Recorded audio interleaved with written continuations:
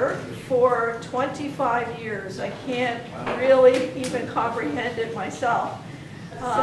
We've certainly come a long way, and our history is now represented on the wall here from 3 different categories. The show is divided into film imagery, digital imagery, and alternative process work. But we've certainly changed a lot in 25 years.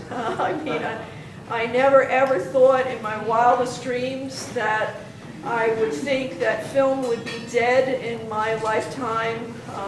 But basically the majority of us have gone from the dark room into the light room.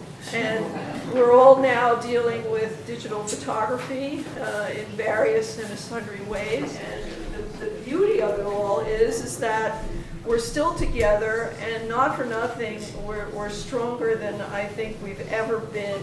This facility has stood by us for 25 years to allow us to do exhibits here on an annual basis, and I would like to thank the Watchung Arts Center. One of our most favorite people who was part of our group, a very big supporter, inspiration to our group, was Karen Seifert. This is Warren Seifert. Karen passed away, and we just felt we needed to do something really affirmative to honor her memory. So we started collecting money towards a scholarship. We didn't quite know in the beginning what to do with the money as it was starting to grow.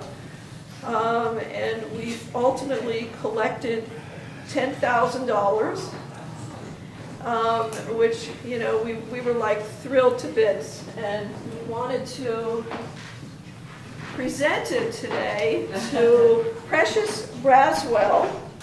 Was selected by the International Center of Photography in New York City, and we went to them to have them find us a New Jersey student who would be worthy of all of the work that it was to put together this award. And I just wanted Warren to stand with me today with this crazy big check to just thank you all for those who contributed, and it was a great experience. I hope that she does ultimately arrive here and that we can meet with her. So I just wanted to thank you all for coming.